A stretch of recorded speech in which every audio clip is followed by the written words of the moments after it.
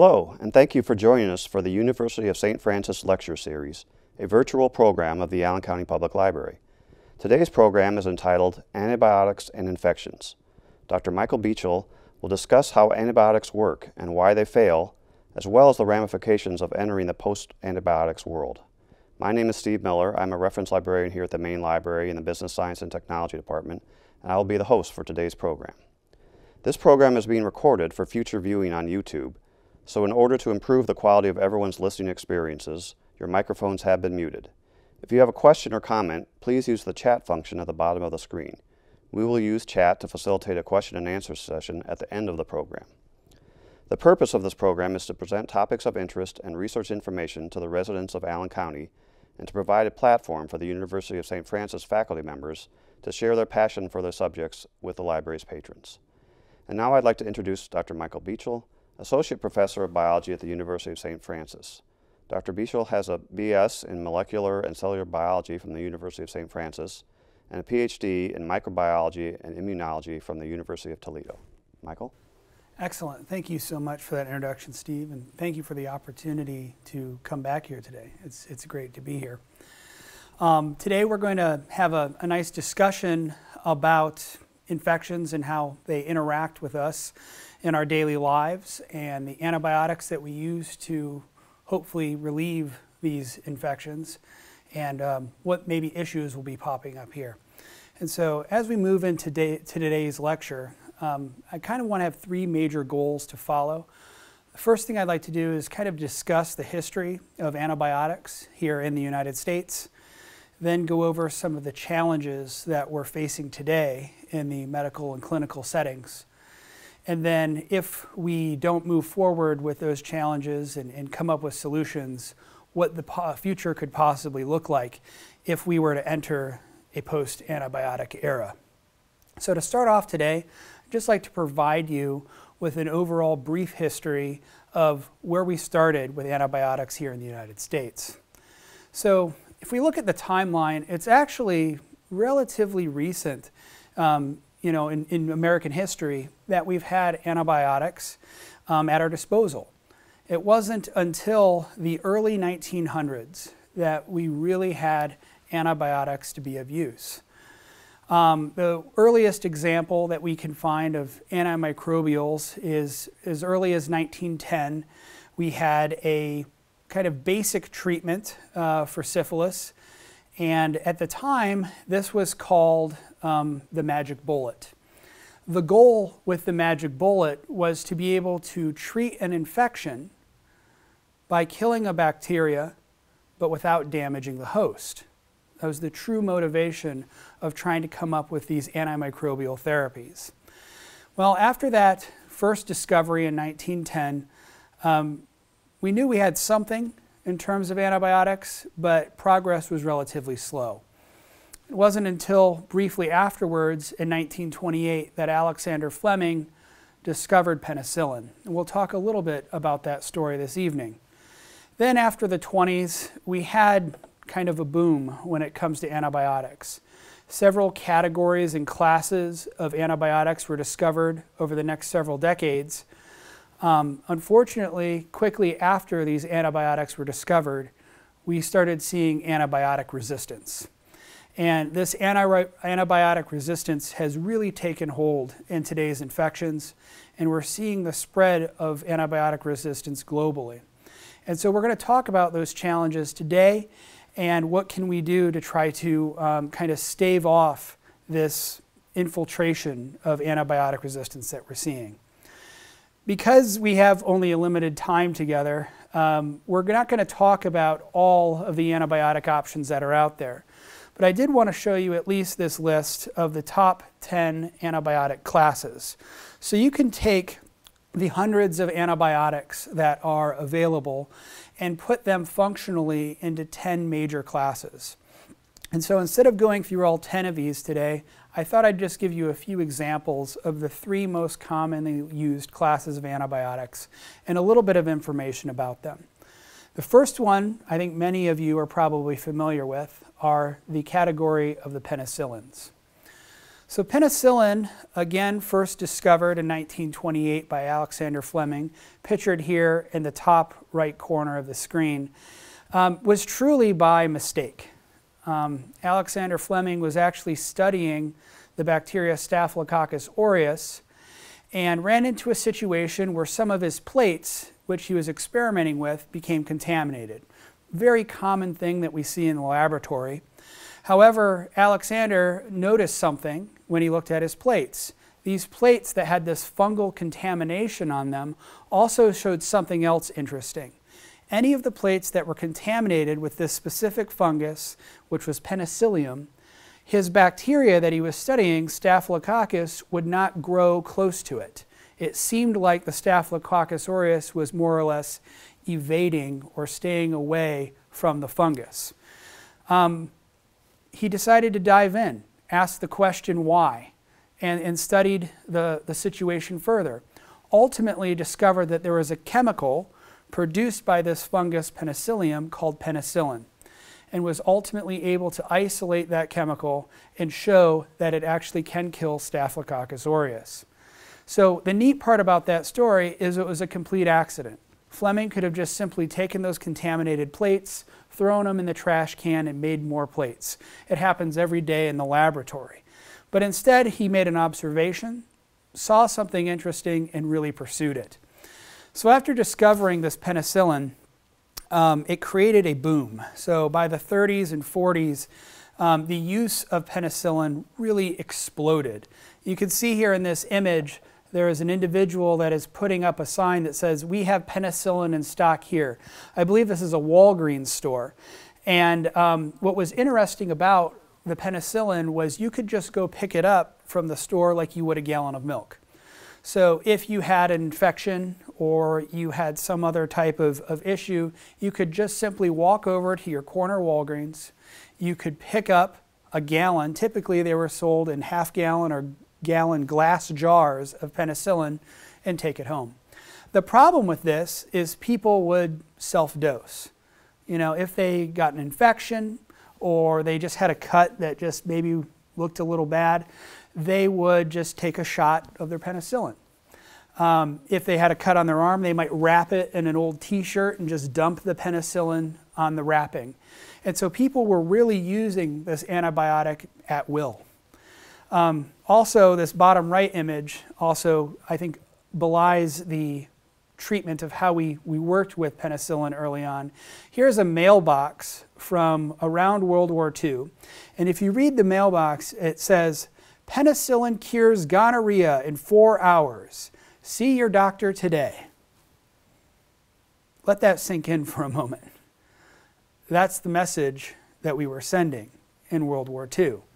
So very interesting advertising, very easy accessibility. Everything seemed good at the time. Penicillins are bactericidal, meaning that if you get an infection and you apply a penicillin, it'll kill the infection. Everything seemed great. Unfortunately, because of this broad use and misuse of penicillin, we quickly started to see antibiotic resistance with penicillin. And what happened there is we had to then go in to the chemistry, tweak that molecule to make it effective. And so we started this race where we started off with the first generation of penicillins, we saw resistance, and then moved on to the second generation of penicillins, and so on. And so a theme you'll start to see is that we create antibiotics, there's a developed resistance, and we have to come up with a new tool. So that's kind of where the party really started. Antibiotics in general took off with this penicillin category. Today, the next major category that I want to discuss is the second most commonly used category of antibiotics, and those are your cephalosporins. So cephalosporins really were discovered, again, around that World War II era, 1945. They're also bactericidal, meaning that they're going to kill infections and kill that bacteria. The advantage that cephalosporins have, however, is that their chemistry is a bit different. So if you look at the bottom right of this figure here, you'll see cephalosporins share much of the chemistry of penicillins, but they're just slightly different in this ring structure here. What that means is that those cephalosporins are resistant to enzymes that bacteria can secrete that dissolve penicillin. We'll get more into that later, but it really set this class of antibiotic apart because it provided another avenue and a separate way for treating infections. Now, you won't be able to read this at home, but the top right image here, you can see that there have also, just like there's been several generations of penicillins, there have also been several generations of cephalosporins. The first generation of cephalosporins had several options, as well as the second generation. By the time we got to the third generation of cephalosporins, wow, well over a dozen options. Things look great. But as we continued to develop these resistancies, the fourth and fifth generation, you can see the numbers of new medications have quickly died off. It really is an arms race that we're constantly trying to fight with these infections. And just by looking at the numbers, you can see how the race is going. So cephalosporins, a great option, but again, we're finding problems with resistancies. The next and third major category I just want to touch on tonight because they're so widely used in our community are tetracyclines. Tetracyclines are a different kind of antibiotic. They have a cool name, tetracycline. If you break the word down, tetra means four, cycline means ring. So when you look at the chemical structure, it kind of makes sense. It's a four-ringed antibiotic. Also discovered right after World War II. But the hallmark difference with your tetracyclines is that they are bacteriostatic. What bacteriostatic means is that when you take a tetracycline, it doesn't wipe out that infectious agent. What it does instead is it stops the bacteria from experiencing further growth. As you can see on this figure, what happens with a tetracycline is the chemical comes in and binds to a structure inside of the bacterial cell called the ribosome. And when that drug binds to the ribosome, it prevents the bacteria's ability to do a process called translation. So what that means is the bacteria can no longer produce new proteins. If you can't produce new proteins, you're certainly going to slow the growth and spread of that bacteria significantly. Another interesting thing about tetracyclines is they act for different periods of time. You have short-acting tetracyclines that work for 6 to 12 hours, intermediate tetracyclines that act for 12 to 13 hours, and then your long-acting, such as doxycycline, that act for 18 to 20 hours. Now, it's important to note with these different lengths of activity for these antibiotics is that you really have to pay attention when you get a prescription to when it says take this once a day or take this twice a day or take this 3 times a day. That doesn't just mean you take 1, 2, or 3 pills in the morning. That means you surely should spread those dosings out as prescribed. Because what will happen is if you only take 1 dose in the morning, that if it's a short-acting tetracycline, it will bind to that ribosome, it will stop protein production for that 6 hours. However, as soon as that 6 hours is done, the bacteria will start to replicate and you'll see growth continue again. And so, really important thing to note here is that pay attention to how frequently you're supposed to be taking your antibiotics. Another interesting kind of factoid about your tetracyclines is that we find, as you can see at the bottom of the slide, they frequently lead to what we call secondary infections. So what happens with your tetracyclines is if you were to take these tetracyclines, they will stop not only the growth of the bad bacteria causing the infection, let's say in your arm, but it will stop the growth of most of the bacteria in your body. Now, we know that you have lots of different types of bacteria inside of you. The current numbers that we think are pretty accurate is that you have somewhere between 100 and 200 bacteria for every one of your human cells. So in reality, humans are mostly just large bags of bacteria. And so if you start inhibiting your good bacteria, your commensal bacteria, from being able to replicate, that has ramifications. And so one of the things that we'll see with people taking tetracyclines for long periods of time is a subsequent infection with a fungus called Candida albicans. Now that's really interesting. So taking an antibiotic is leading to a fungal infection. How does that work? What ends up happening is that while you're taking your tetracycline antibiotic and you're stopping the bad bacteria from growing, you're also stopping good bacteria from growing, then what's going to happen is you have just changed that microenvironment of your body. Now, in places such as the mouth, if you don't have bacteria dividing and replicating in your mouth, it will change the pH of your mouth. Once you change that pH of your mouth, an opportunistic infection such as Candida albicans can come in and establish itself, and you'll develop a disease that we call thrush. Candida albicans can also present in other places in the body and cause presentations such as yeast infections in women. And again, what's happening here is that the good bacteria aren't able to replicate just like the bad bacteria can't replicate. So then the question might come up is, why take tetracyclines at all? Well, you have to remember, like we've been discussing, you have good and bad bacteria. And you don't want to just wipe out all of the E. coli in your body, for example. If I have an infection, an E. coli infection in my hand, I want to clear the infection from my hand, but not from my GI tract. That's where drugs such as tetracyclines can come into use. And so what you can see here, I hope, is just by glancing at these first three categories of antibiotics, you can start to have an appreciation that we have a variety of different categories of tools for treating all kinds of different bacterial infections. So what do we use them for? What are we using these antibiotics for? Well, most people would say, well, infections, right?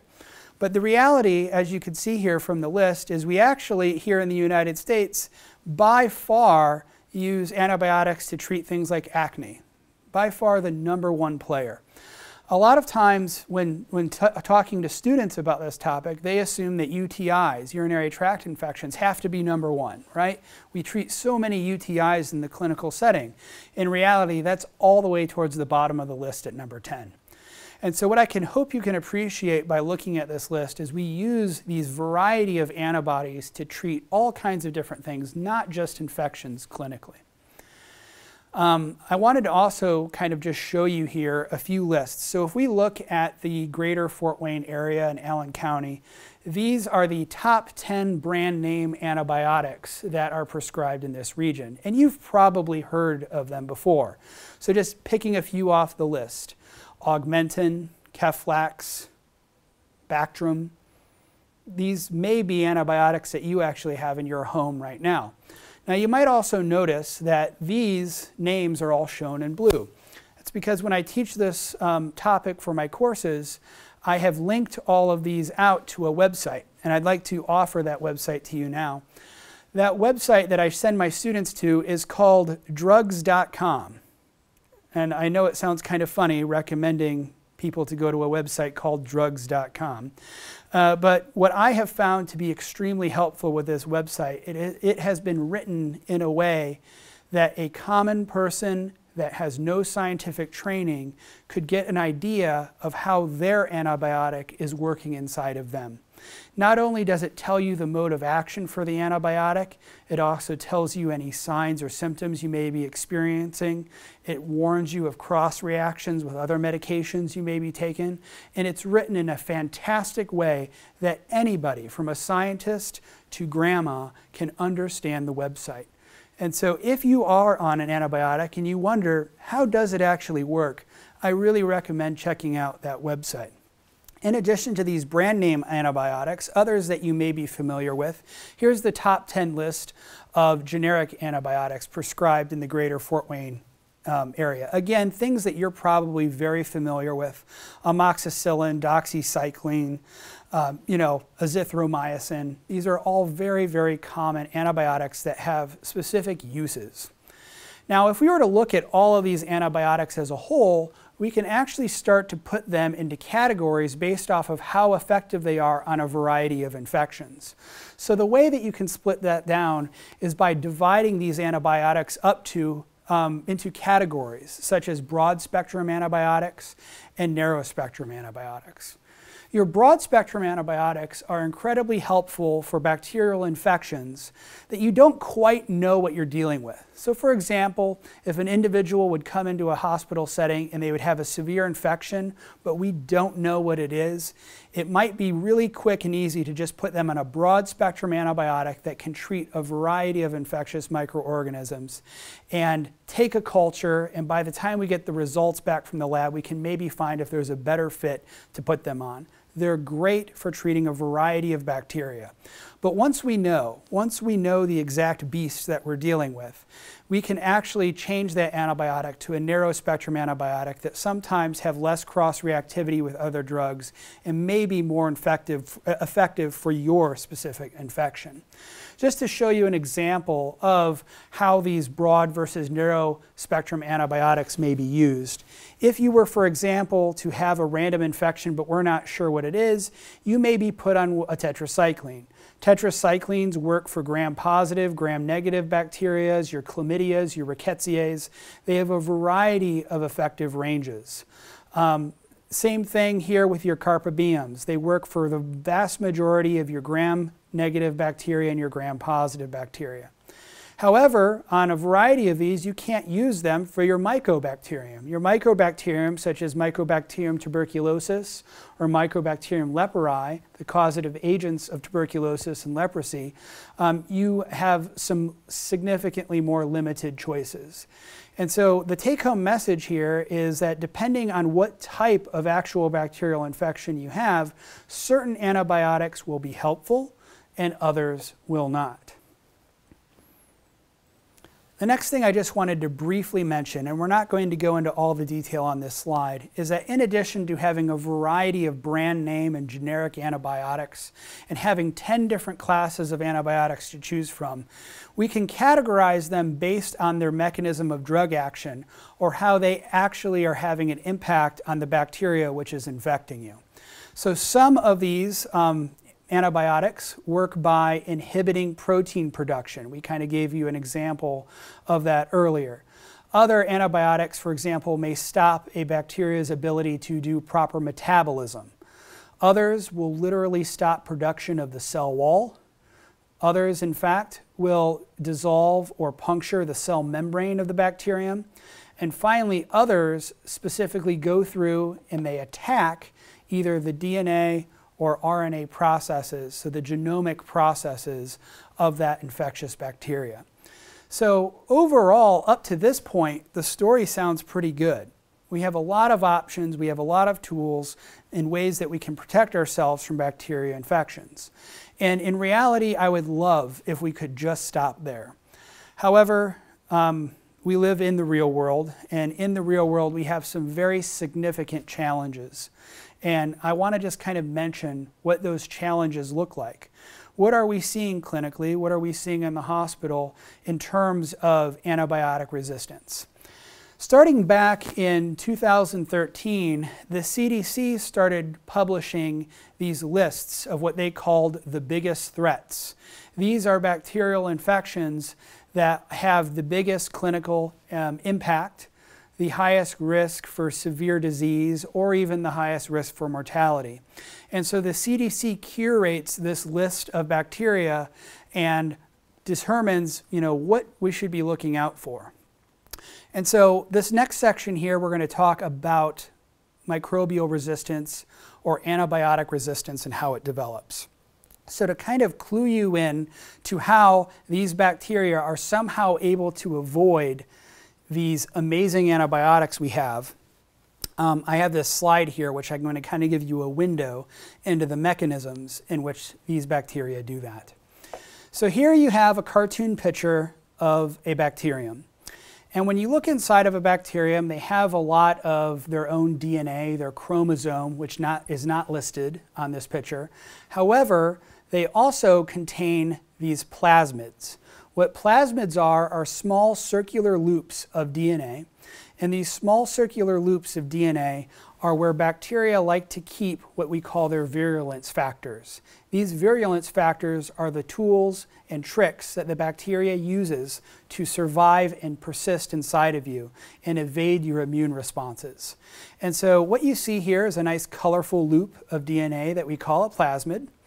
And I want to show you some examples of these virulence factors. So here, right here, this gray gene that you're seeing on this little part of the plasmid goes through a process called transcription and translation. That transcription and translation produces a protein, and in this example, that protein is an efflux pump, which mounts itself into the cell wall of the bacteria.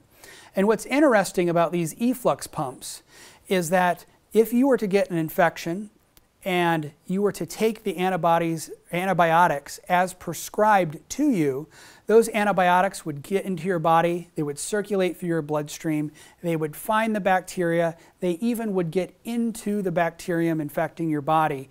However, these efflux pumps will simply just pump the antibiotic out as fast as it gets inside.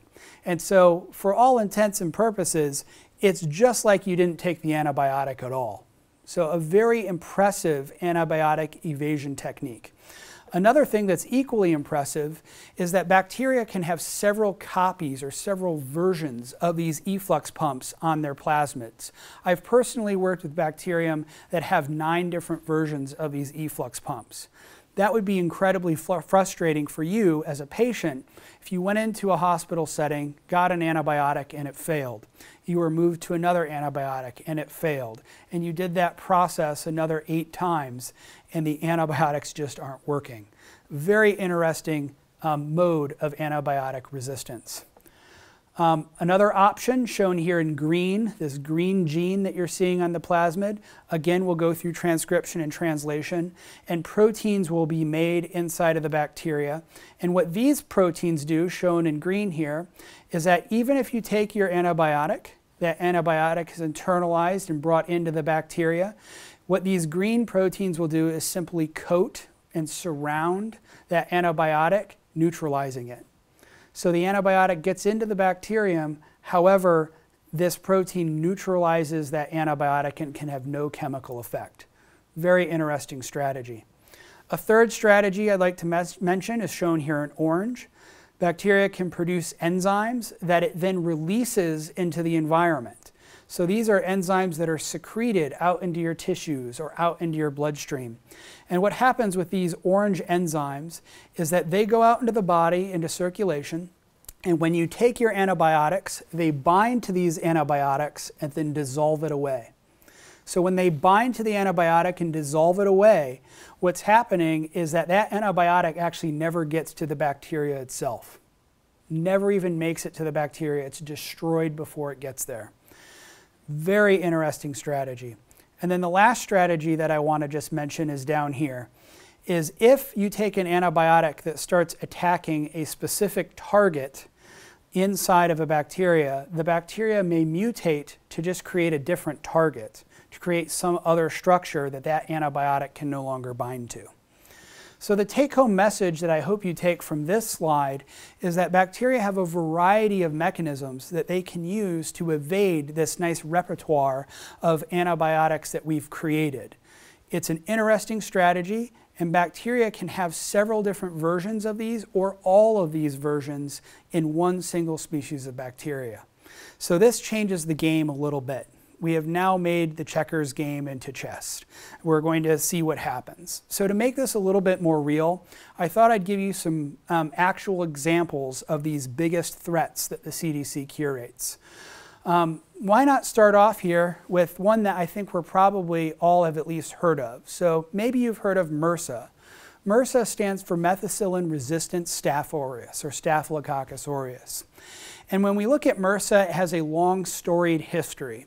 MRSA first became prevalent in hospitals in the late 60s. I believe it was 1968 when we started seeing the first cases of MRSA in the hospitals. Now what was interesting is with MRSA, we first saw the cases predominantly only in hospitals. That's why we gave it the name HA-MRSA or HA-MRSA. HA-MRSA stands for hospital-acquired MRSA. Now, I think the misunderstanding is that Staphylococcus is somehow rare. We know perhaps that in reality, about 1/3, somewhere around 33% of people carry Staphylococcus aureus in your nose at any given time. So 1/3 of the people in your life right now actually have active Staphylococcus aureus inside their nasal cavity. Even more striking is 2 in 100 people are carrying MRSA. So they're not just carrying Staphylococcus aureus, they have an antibiotic-resistant Staph aureus in their body. Now, from the 60s onwards, we saw an explosion of hospital-acquired MRSA in the hospital settings. So much so that people would go in for standard surgeries, elective procedures, and they would end up getting these MRSA infections, and unfortunately some people did die from them. And so the hospitals came up with very aggressive plans to try to stop the spread of MRSA within their hospitals. And as you can see on the slides, they have gotten pretty effective on it. If we just look at the data between 2005 and 2011, we saw a 54% decrease in hospital-acquired MRSA infections during that time period. That's not bad at all. And we've moved to 9,000 fewer deaths in the hospitals during that same period. So it almost seems like we had it under control. However, we had the next thing on the slide come up. We stopped seeing MRSA only in the hospitals and started to see it appear in the community. This version that we call CA MRSA or CA MRSA stands for Community Acquired MRSA. And these infections have become pretty common. Just to show how common these infections have become, in about 2015, the CDC did a study where they left their home base, so CDC Atlanta, and went around residences through Atlanta and just swabbed people's homes. So they'd knock on the door, say, hey, can we swab your house? And they'd go through and just swab various surfaces in people's homes. Then what they did is they did some culturing to see which ones of those homes that they swabbed had MRSA in them. And, where did they find it? So I want you to think in your head, your home, your house, and think about this process if this were to happen in your home. What percentage of homes do you think that the CDC found actually had MRSA in the home? 5%? 20%? Maybe you're pessimistic. Maybe 50% of the homes had MRSA in the home. In reality, nearly every single home, nearly 100% of the homes tested had MRSA in the house. And so MRSA no longer is just a hospital-acquired infection. It's in your home. And so we have to be very careful because as you can see from these clinical photos here, MRSA can present in a variety of different ways, mostly on the skin. You could have open wounds that simply just do not heal. You can have wounds that pus and seep liquid. Another common way that we'll see MRSA infections is this is an individual that had an injury and got MRSA into the tissue of their leg. And this presentation is called cellulitis. And so we are seeing MRSA not just acquired in hospitals, but also from the community. When we look at how does this all stack up, the numbers start to get quite striking. So the top half of this figure, you can see that we have approximately 80,000 cases of MRSA every year and 11,000 associated deaths. Pretty striking numbers. But this is a talk about antibiotic resistance. And I unfortunately have to report that antibiotic resistance didn't just stop with methicillin. We now, just like we saw in 1968 with the emergence of MRSA, we now are seeing the emergence of a new antibiotic-resistant Staphylococcus aureus called VRSA. VRSA stands for vancomycin-resistant Staph aureus. And this one, to be honest with you, is pretty troubling. Vancomycin is what we consider a top-tier antibiotic. It is very highly effective in most cases. However, in infections like VRSA, we're seeing situations where we have ran out of the next antibiotic to try. Vancomycin is no joke. This antibiotic is typically delivered intravenously, and you have to track how much vancomycin is in the bloodstream, because if a person is dosed too highly, it can actually do damage to the organs. So we very closely track how much antibiotic is in that person's body at the time. That's how powerful vancomycin is. Now we're running into situations, again, very small case numbers, only 13 or so case numbers, but that's how MRSA started. But we're seeing these cases spread. There is no option after vancomycin. There's not the next best drug. If you end up with a MRSA infection, most of the time you're going to be injected with what we call an antibiotic cocktail. It's throwing everything in the kitchen sink at the problem. You're going to be giving any antibiotic that we can find to try to cure the infection, and most of the time it will fail. And so, very interesting infection that we have on the horizon. Now, Staphylococcus aureus isn't the only vancomycin-resistant bacterium we're dealing with today. We also have, and we have had these cases in Allen County, VRE, or vancomycin-resistant enterococcus. This is an interesting case because enterococcus is normally a commensal. It's a good guy inside of your body. But as it's become more antibiotic resistant, we're seeing it spread in hospital settings. Again, because it's vancomycin resistant, we have to deliver this antibiotic cocktail to try to help you. But the reality is if you come down with a VRE infection, mortality rates are in the ballpark of 60 to 70%, even with the best medical treatment that we can provide. So vancomycin resistance in bacteria is incredibly serious. We also are seeing the emergence of carbapenem-resistant Enterobaceae, CRE. Basically, it's clinically untreatable. The cases of CRE, especially in the region, are on the rise. And the unfortunate part is we've had emergence of nearly completely antibiotic-resistant CRE. There's no treatment options available. If a person goes into a hospital with a CRE infection and that infection gets into their bloodstream, so they have a bacteremia or a septicemia, they have a greater than a 50% chance of not making it. And so these infections are serious. In addition to the carbapenem-resistant Enterobaceae, we're also seeing carbapenem-resistant Acinetobacter. The problem with Acinetobacters is these bacteria survive on surfaces for incredibly long periods of time. So we're seeing spread of this in healthcare facilities, long-term care facilities, nursing facilities, where a patient is moved from one room to another, or medical equipment is moved from one room to another, and we're seeing cases of CRA spreading in the hospital setting. If you look at the numbers, it doesn't matter which way you look at the numbers. It's tragic on all fronts. 8,500 cases a year, 700 deaths a year. The monetary costs are astronomical. In just this one bacterium alone, the United States is experiencing $281 million in cost. Another infection that you've probably heard of before is C. diff. Clostridium difficile, or C. diff. If you work in the healthcare setting, you know what I'm talking about because it has a very unique and special smell. C. diff we'll see in patients that are on long-term antibiotic therapies.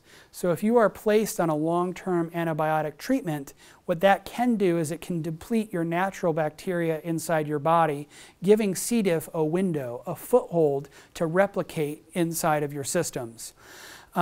People that have C. diff will experience extreme GI distress, really nasty bouts of diarrhea, and oftentimes people that are hospitalized with C. diff will have extended stays because of that. Due to the additional medical treatment and the fact that people have extended medical stays, as of just I believe this chart here is from 2017, our costs for C. diff infections alone in the United States is exceeding $1 billion annually. And so as we start adding the math up, you can see that this antibiotic resistance problem is very real and very widespread. I think my last example of bacteria that I want to give you is probably one of the more concerning. it was in 2015 we had a fully antibiotic-resistant strain of gonorrhea come over to the United States from Tokyo. This version of gonorrhea is untreatable. The problem with that is gonorrhea being an STI, a sexually transmitted infection, we are going to see this infection spread rapidly and across the country. If you just look at the data alone, in 2019, there were a reported 616,000 cases of gonorrhea just in 1 year. That number of 616,000 is a 50% increase in 4 years. So you go from 2015 to 2019 and you're up 50%. And so we don't have an answer for this, folks. We don't know what the next step is. We do know that this bacterium is here and we know it's going to spread. I also don't want to give you the idea that it's just bacteria that we're dealing with issues with. I mean, I know we're living in a pandemic, a viral pandemic right now, and I'm talking to you a lot about bacteria, but there's another player to the party that I just want you to be aware of. So you may have heard of this drug-resistant Candida auris. This is a fungal infection. So not only are we dealing with drug-resistant bacterial infections, we're also seeing drug-resistant fungal infections. What's very interesting about Candida auris is that it emerged, and we're not quite sure how or why, but it seemingly emerged in 4 separate places across the globe simultaneously. So at nearly the exact same time, this drug-resistant Candida auris appeared in northern South America, in southern Africa, and in India, as well as Japan. And we can actually track through contact tracing and a variety of other mechanisms to where these specific versions, these specific strains of this drug-resistant Candida auris resides in the United States. What's unfortunate about fungal infections are that typically these mycoses, or these fungal infections, are very, very difficult to treat because many times fungal medications can do significant damage to the body if you're on them for long periods of time. So I hope the take-home message that you have so far is twofold. We have some wonderful drugs that we've developed over time, and now we have some significant challenges. So to close things out tonight, I'd like to just discuss to you, how do we move forward? What do we do next? How do we as a society and as a globe impact this problem? And so when we look back at the 20th century, and the history books are completely written, I think that people will look at the 20th century as the golden age of antibiotics, where we had control over bacterial infectious disease. And we had great mechanisms to be able to prevent their spread, prevent severe illness, and to prevent death. But when we look at today, mortality rates because of infectious disease are on the rise. So the question we have to then ask, is this all because of drug resistance? And the answer to that is no. Drug resistance plays a large role in the antibiotic resistance problem, but it's only one factor. A couple of other things that we should consider is the fact that first, we overuse and overprescribe antibiotics. There have been countless cases that I've been told where people have gone to clinics for viral infections and have come back with an antibiotic. Antibiotics are against bacteria. They're not going to have an impact on your viral infection. And so overuse, overprescription of antibiotics have caused people to take medications that they simply do not need and will not be effective against their viral infection or their fungal infection. That's challenge number one. Challenge number two, and probably the most significant challenge, is how do we deal with the fact that people do not take their medication as prescribed? And so if you were to get an antibiotic prescribed to you, it might say something to the effect of take 1 pill every day for 10 days. Typically what happens is an individual takes their antibiotic for several days, they start to feel better, and they just stop taking them. sound familiar? And this happens all over the place. The number of people that actually take antibiotics as prescribed is significantly and depressingly low. So think in your head, if a doctor were to give you a prescription, what do you think in the United States might be the number of people that actually take their antibiotics as prescribed? That number is called compliance. What is antibiotic compliance in the United States? Would you guess 90%, 50%, 20%? In all cases, you would be wrong. Compliance for antibiotics in the United States is an abysmal 10%. So only 10% of people are taking antibiotics as prescribed. The problem with this is that we are exposing bacteria to a challenge. You're not killing them, but you're exposing them to a challenge. And like in society in general, some people, when exposed to a challenge, crumble. However, there's all of the other people that rise up to the occasion. Bacteria are the same way. Many of them, when exposed to an antibiotic challenge, die. They don't make it. However, there are those special few that mutate or find ways around that antibiotic and they thrive. And so by not being compliant and taking your antibiotics, we're opening new doors for antibiotic resistance. So what can we do? What can be done to better our situation? The number one answer I typically hear is, well, why don't we just make new antibiotics that seem to have worked in the past? Let's just make more. Well, there's some significant challenges to that. The biggest challenge to this is the fact that to go through the process of drug discovery, so doing mass screenings, toxicology studies, patents, phase 1, phase 2, phase 3 clinical trials, typically takes several years, and on average, to get one drug from concept to market, on average takes about $1 billion. That's a lot of money. Now I want you to think of the last time you went to a pharmacy to pick up an antibiotic. How much did you pay? Most people, when picking up antibiotics from a pharmacy, don't pay anything. They're free. Many pharmacies, even here in Allen County, advertise free antibiotics. So if you were the CEO of a pharmaceutical company and you have the cost of developing an antibiotic drug of $1 billion, and you know that people aren't going to pay anything, if maybe $5 for that antibiotic, how are you going to be able to justify that to your shareholders? And the fact is the CEOs of the biggest pharma companies in the United States cannot make that justification. That's why, as of 2017, every large pharmaceutical company in the United States had shut down the antibiotic divisions.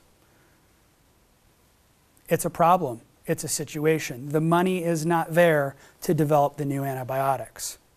So where is it going to come from? Where's the solution going to present itself?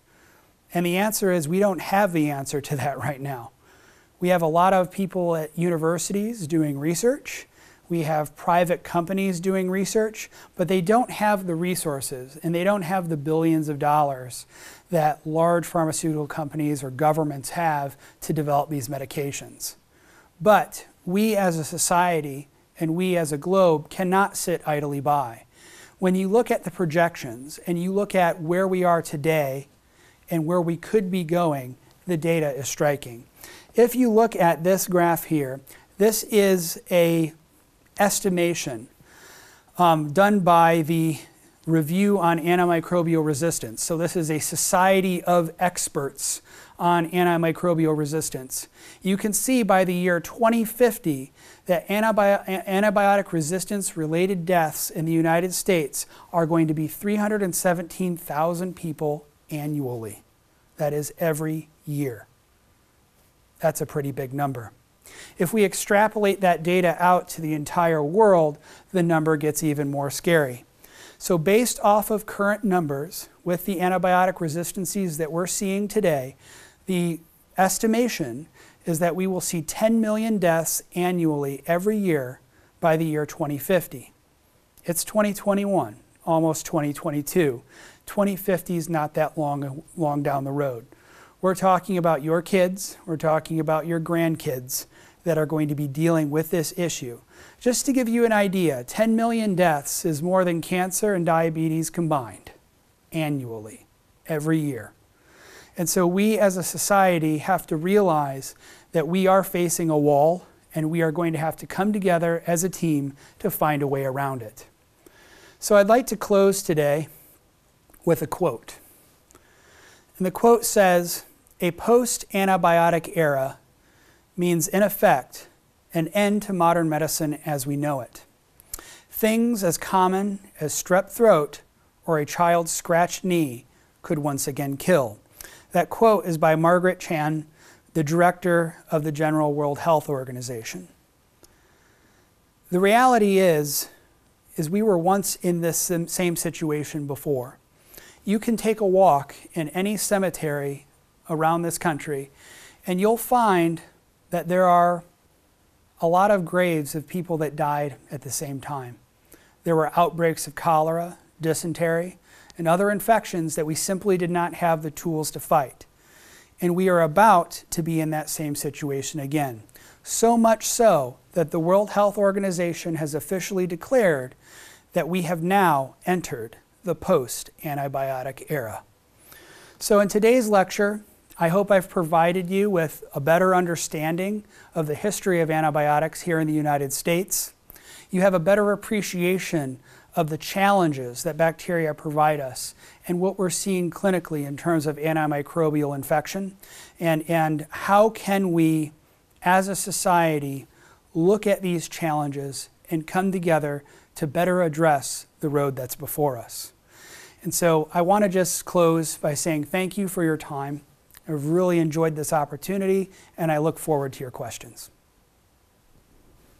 Thank you, Michael. That was fascinating. Thank you. I have several questions, and I hope some of our viewers will enter some in the chat box for us. I guess one of the first ones that comes to mind right away from listening to your talk is when you mentioned that a third of the people have MRSA in their mouths or whatever walking around at any one time, and 100% in their homes practically. What prevents that from spreading even more than it does? Or how long is it in someone's mouth? Yeah, so a lot of the Staph aureus that people have in their mouth, so the 33% that I mentioned, that 33% has Staph aureus, but that doesn't mean that it's drug-resistant Staph aureus. Okay. It's that 2 in 100 that have the MRSA in their nasal cavity. But the reality is for an infection to really take hold, several things have to happen. You have to get exposed to that bacteria, so you actually have to come in contact with it. You have to come in contact it in what's called its preferred portal of entry. Every infectious agent has a specific way it wants to get inside of you. For example, COVID-19, right? SARS-CoV-2 virus wants to get in through the respiratory route. If you don't come in contact with that microorganism via its preferred method of entry, you're probably not going to suffer an infection. The other thing is the dose, the inoculum. How much of that bacterium are you exposed to? If it's just a small amount on the countertop, there might not be enough of that bacteria present to cause an active infection inside of you. So that's why we're not experiencing everyone in the country having MRSA infections simultaneously, because all three of those factors have to happen in order for you to get an established infection. So you mentioned countertop. How much does antibacterial soaps and cleaners and all this stuff contribute to this problem, if at all?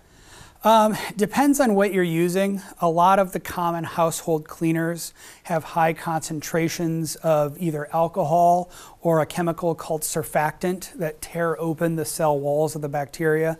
If those cleaning agents are truly destroying those bacteria, then you don't have the opportunity to develop resistance, right? If you kill the infectious agent, you can't develop resistance. It's where we provide a challenge that's non-lethal, a sublethal challenge that allows these mutations to occur at a higher rate.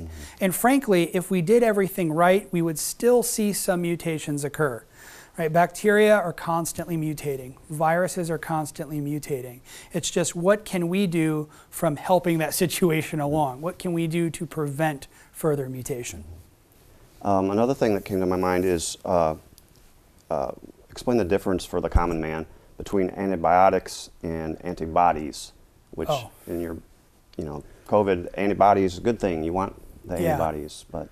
No, that's a great question. So when you're dealing with antibiotics are typically chemicals that are going to go through and attack some physical property of a bacteria. So what that antibiotic is going to do is attack the cell wall, attack the membrane of the bacteria, its ability to do metabolism. You're using a chemical to physically assault that bacteria to help clear the infection. Now, antibodies are different. Antibodies are molecules that your body produces to activate your immune response to clear an infection.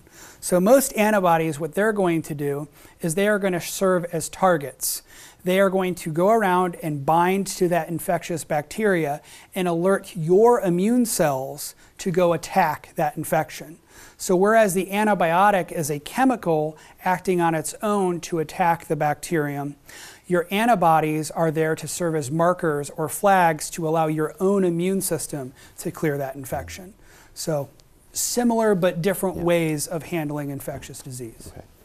Another question I had, just bear with me for a minute on this these one. are great. These are fantastic. So the bubonic plague, Black Death, in Yeah.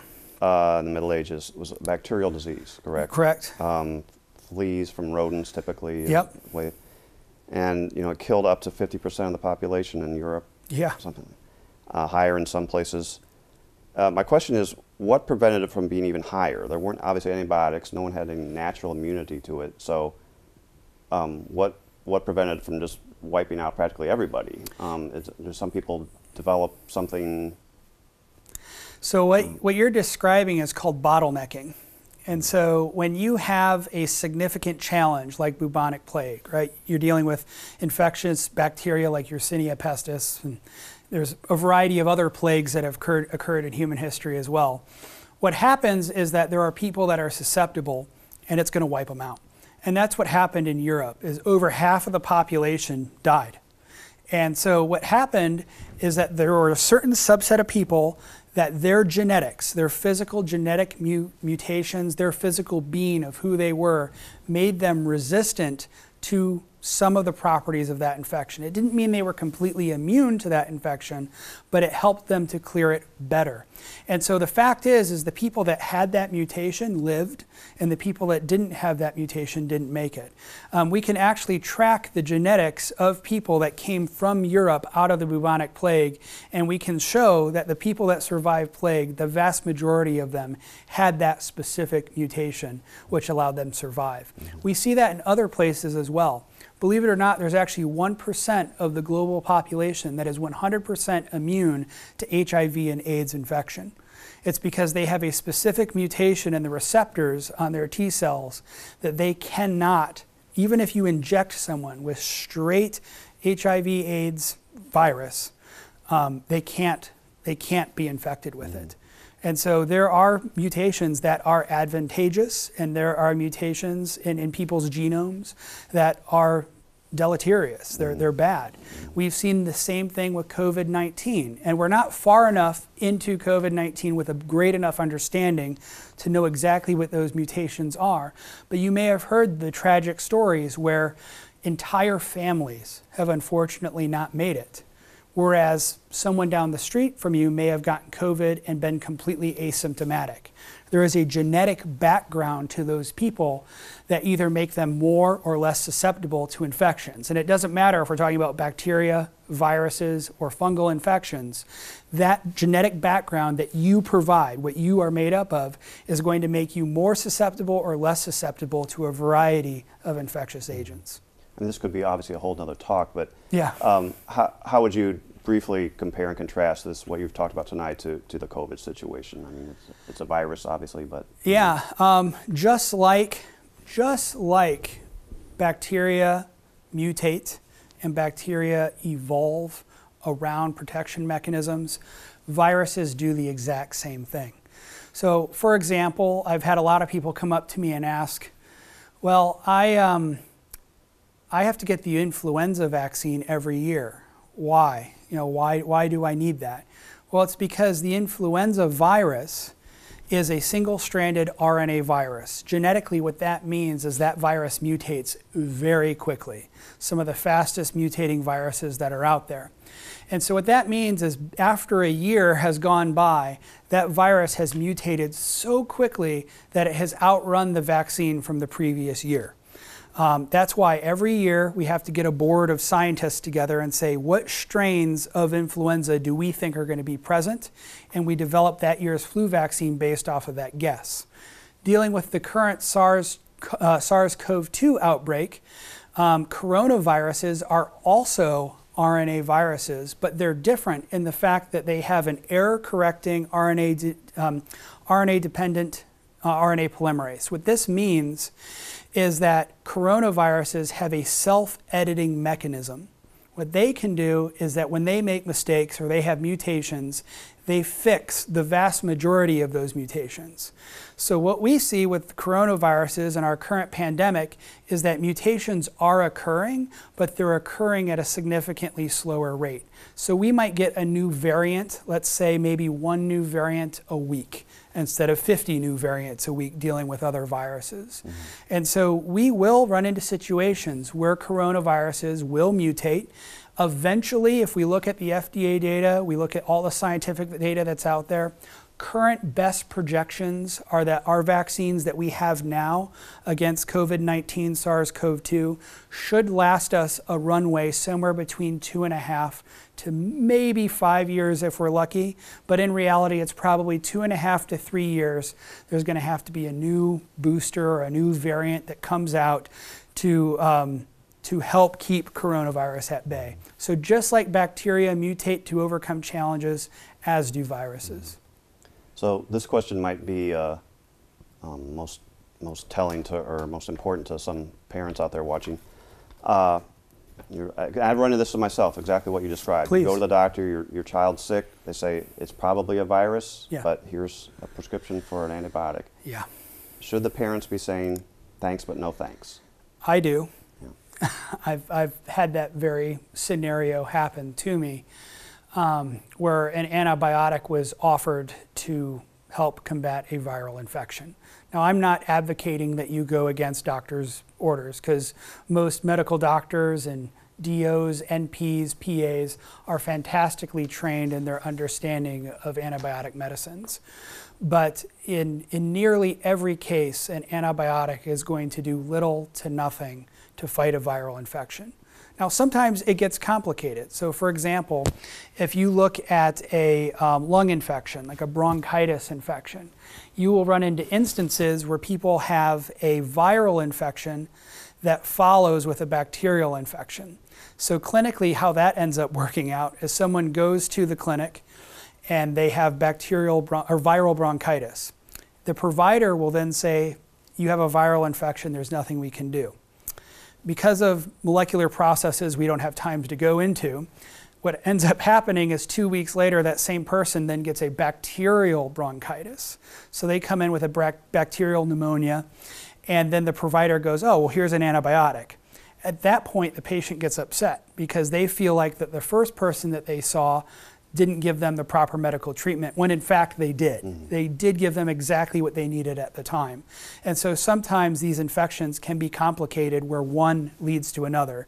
One has a good medical treatment, the other really doesn't. Thanks. I apologize to our viewers. I lost my screen. Did any chat questions come in? Yes? If I could, yeah. We're going to get some of those chat questions coming your way. Give us a moment here. Oops. I take a Kleenex every time I visit the dentist due to having an artificial joint. Will it eventually become less effective over the years because I take so often? I'm sorry, not Kleenex, Keflex. Keflex, so an antibiotic. Yes. So this is an individual that takes Keflex every time they go to the dentist? Due to having an artificial joint. Okay. Will eventually become less effective over the years because I take it so often? So typically what you're dealing with here is a preventative treatment. You're at a higher risk to get that bacterial infection because of your artificial, it was hip, right? artificial hip or knee. And so as long as you're taking the dose as prescribed by your provider, I don't think you're running the risk of dealing with, antibiotic resistance. The big issue that you'll run into is if people don't take the doses as prescribed. Underdosing or cutting off dosing prematurely is significantly more dangerous. And so I would just follow the kind of prescription that your provider's given you. Okay, great. Thank you. Anyone else have any chats? Anything else you want to sum up or say to? Overall, I hope you don't leave tonight's lecture with a doom and gloom attitude. What I'm trying to show you is that we have significant challenges that are going to be coming our way, and some of them are already here. Something that's been amazing to watch as we've gone through the pandemic is that what good we can do when the world comes together. And so use these challenges as opportunities to come together and meet them as a society. Because when we put our heads together, we can deal with this problem. We've done it before. We're just going to have to work harder and be more creative to come up with the next solution. So thank you all so much for listening and your time, and I really much appreciate this opportunity. Thank you, Michael. Please join us for the next University of St. Francis lecture on Wednesday, January 19th at 6:30 p.m. when Stacy Lehman and Jennifer Cutter will present Weigh In on Child Wellness. This will be an in-person program in the theater of the main library.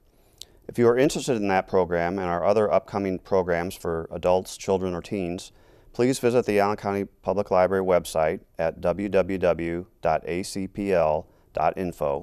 where you will find a comprehensive listing of events under the Events tab located at the top of the homepage. Most of the events ask that you register in advance, so please take note of that.